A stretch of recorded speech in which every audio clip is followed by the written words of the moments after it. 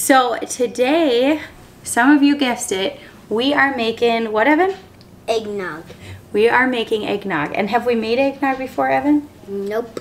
So Evan is my eggnog lover in the house. Actually, we've got a few of us. Not all of us like eggnog, but a few of us do. So the only eggnog I ever buy is the Kemp's Golden Eggnog. I just love it. And this year I went to buy it in the store, and the first time I saw it, it was $8 for half a gallon. And I did end up paying, it was between like $6 and $7 for half a gallon, which just seemed outrageous. We decided, since we always have everything on hand basically to make eggnog, we're gonna try it ourselves. And we'll see how it turns out. And we saved a little bit of our eggnog left. We've been trying to save it, right? Mm-hmm. So that we can do a taste test. A taste test. Do you think our eggnog is going to be as good or better or worse than this eggnog? I don't know. You don't know? I don't know what to expect either. So I'm going to go with better. You think it's going to be better? Go with. I don't know. I'm torn. I think, hear me out. I think when we try our homemade eggnog, we're going to say it's not as flavorful. And then we're gonna add more flavor, and then we're gonna end up adding more cinnamon and nutmeg and things. And the recipe we're using today did not call for cloves, but I just have a feeling we might like that in there. So I took them out just in case. But you ready to get started? Mm-hmm. Let's do this. We're getting ready to start. Before we start our pot on the stove, we are going to be cracking our eggs in. Now, I believe the recipe I'm using is from Just a Pinch, but I will leave the link down below that we're using, and we're probably modifying it. I know we're modifying it a little bit. So we are using those eggs that we went and pasteurized a while back. And if you didn't see that video, I will link it here if you want to know how to pasteurize your eggs. But I am cooking them a little bit in here, so I'm not super concerned about it. All right, ready to crack some eggs? Mm-hmm. We're going to use 6 eggs. I have enough for half a batch, so just 6 eggs we're going to use. All right, go ahead. We're gonna crack them in the pot, which is not on yet.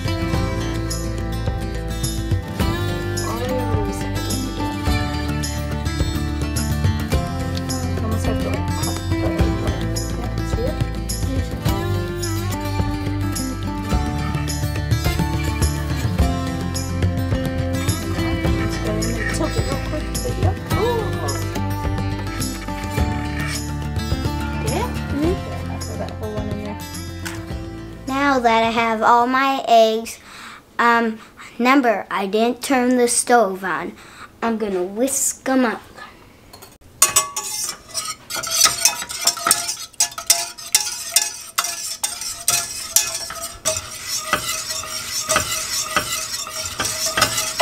All right, so the next thing we are going to add is the sweetener. We are using honey from Dad's Bees.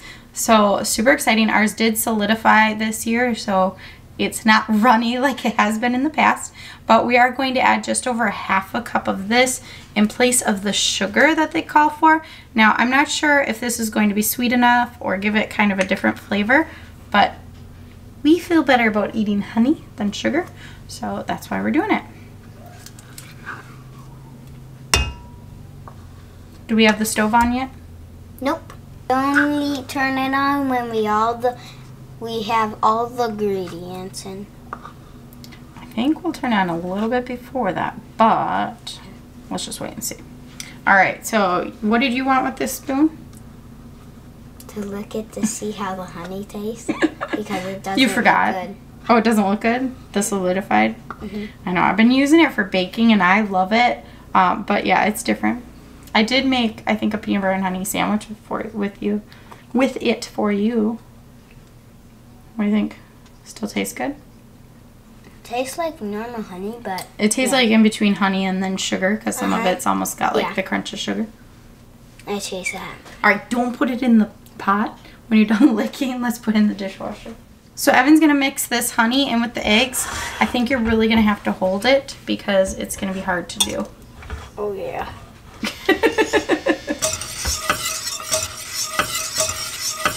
Stove on yet?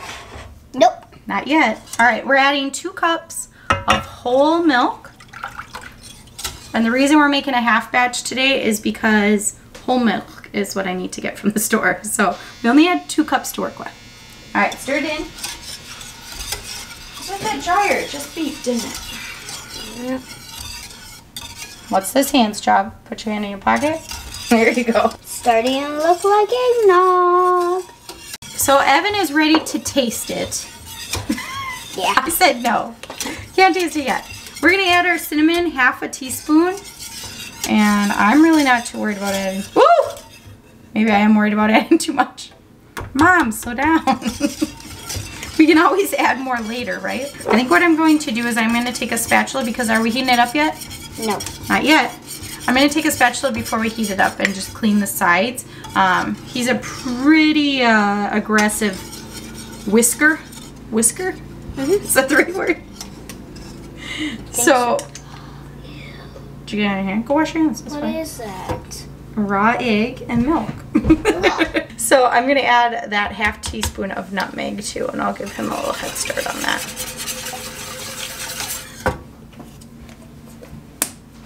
It smells good, Evan. Let me smell it. Yeah, it smells like cinnamon. Just cinnamon. I know. I don't know if we're going to use those cloves, but we'll just kind of have to wait and see. I felt it. Okay, I'm going to do the sides, so no more stirring wild, okay? Or we'll have That's what I'm used to, Mom. Okay, we'll go a little bit slower. Do little teeny circles in the middle, and let's see how that goes. All right, I lost my helper. He promises he'll be back to taste test those, so that's all right. I am using a candy thermometer. I have a couple different versions of this. This is one from my grandparents, so I think I haven't used it yet. I think what I do is just hook it on there. Mine don't hook onto the pot, and when I saw that they were getting rid of this one, I thought, yes, I can actually use that. So I've got my candy thermometer on here, and we're going to try to get this temperature to 160 degrees Fahrenheit. Let me just double check. Sounds about right. All right, so I've read this a few times, and it tells me, keep stirring, keep stirring. If you need to break like a couple seconds, then keep stirring until you get to 160 degrees. Now, I've got a couple different burners. Of course, the one I love to use is really big, but I think I'm going to move it on my back burner, which is a little more inconvenient, but this way I won't have this huge flame to deal with. And I'm going to turn it on low. And we're going to start stirring. Let's see. I will tell you how long it took if I remember. I always forget to look. To get to that 160. Now, I still did not add all of my ingredients. I have whipping cream to add, and salt, and vanilla. Yeah, I don't think this is reading. I kind of feel if it's even getting warm. No, it's cold. Okay, maybe I just need it a little bit higher. So I checked with my meat thermometer, and my other thermometer definitely isn't working because we were above 100 degrees. So I had one of the kids grab me my other candy thermometer. The only reason I don't love this one is it just kind of sits in here. It doesn't hook. All right, I hit 160. We're gonna turn this off and move it at least off of the heat right away. And it took me 17 minutes. It's a lot of stirring. Can't get this out. It smells really good. Kind of like smells when I'm making oatmeal. I'm gonna add a little bit of salt. It says a pinch, and I'm doing half a batch, so maybe half a pinch. I'm going to add vanilla. Now, I wasn't supposed to break into this till the beginning of 8. Hold on. So I made this the beginning of October, so it's only like not even quite 3. So beginning of October, yeah. Not even 3 months old. I'm gonna add a teaspoon. It smells really good. All right, so the thing I am worried most about adding is the heavy whipping cream. Now I did pour it before we started, so it's not cold. I'm not sure how it's gonna react. So I moved it off of the stovetop, even though I had moved it off the hot burner, just to kind of get a little more airflow. It's a little cooler right here. And I'm going to slowly dump in my heavy whipping cream, and hopefully all goes well.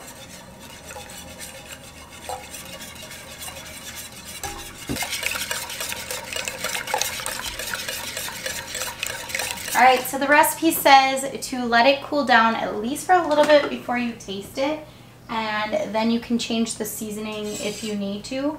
I'm actually gonna put ours in the fridge until after supper tonight, and then we can get a true idea. It says 4 to 6 hours, so after supper my eggnog loving kids and I will try it and see what we think. We're gonna do that taste test. All right, you guys ready to test some eggnog? Yeah. All right, so raise your hand if you like eggnog. Okay, so we got 2 here who like it, 1 who doesn't but is willing to try the homemade stuff because he's a good sport, and 1 other kid who's like, no, this isn't happening, and Dad isn't sure. He wants to see your guys' facial reactions first. So we're gonna start with the 2 who like regular eggnog and Mom, and we're gonna try the store stuff so we remember what it tastes like, okay? I don't want to taste it. You don't have to taste it. Okay, this is the one you like, right? I think I'm gonna try it too. That's good. Make sure I like it.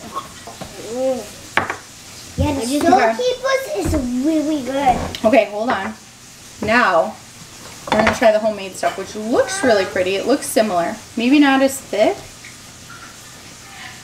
It's been in the fridge about 4 hours. All right, pass that down to Leroy. Don't drink it yet. We'll all do it at the same time. All right, we're gonna drink it just the same. What are we gonna count to before we drink? 3. 3, 2, 1, and drink on 0.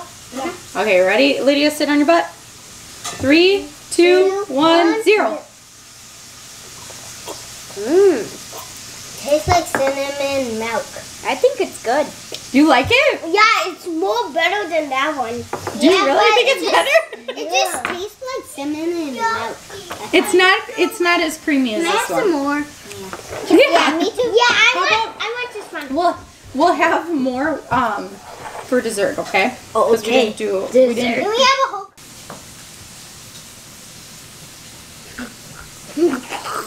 Told you.